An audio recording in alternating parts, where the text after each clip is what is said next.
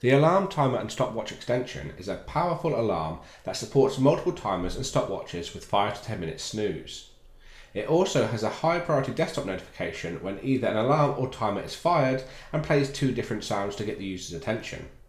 Because the alarm is built in using an API, it means that it doesn't matter if the UI is hidden or if the browser gets restarted, the alarm still sounds. To demonstrate this, we're going to start by adding the extension to our browser.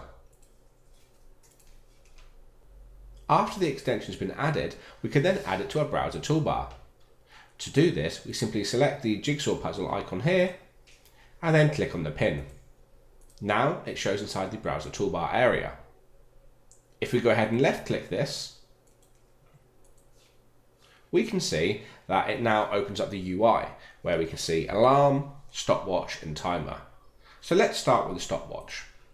As you'd expect, this is a simple stopwatch where we can click to start and it starts counting the time. We can click to stop this, resume, and also create laps. If we go ahead and close the UI and then reopen it, we can see that the stopwatch is still going. Go ahead and stop this and then reset.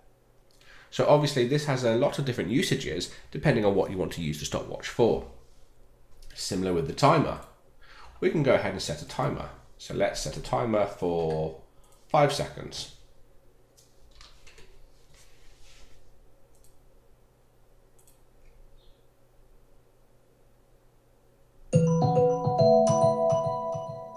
And there we can see the timer is now going off with the noise that we can hear specifically for the timer. When we go ahead and click this, it then stops that timer. We can then have a look at the alarm section. And inside here, we can add a new alarm. To do this, we simply select the plus icon. So let's go ahead and set an alarm for a few moments time. Save this. And now we'll simply wait. So having closed the UI, this alarm should go off within roughly the next 15 seconds. And you'll notice when it does go off, the tone of the alarm will be different to that of the tone of the timer. So we can differentiate between both the timer and the alarm noises. So any second, it should now go off.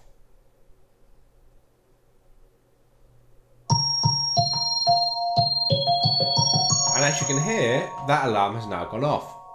To stop this sound, we simply click on the clock icon inside the browser toolbar.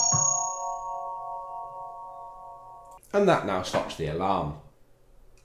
This also comes with an option panel. For example, you can set multiple different alarms, but you can also view the options by right-clicking and selecting options.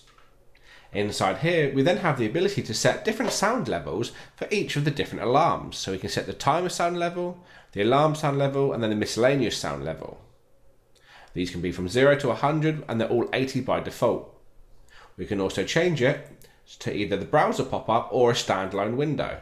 So when we go ahead and click this again, it's now a standalone window, as you can see. So as you can see, this is a very handy little extension to use for all of your alarm, timer, or stopwatch needs.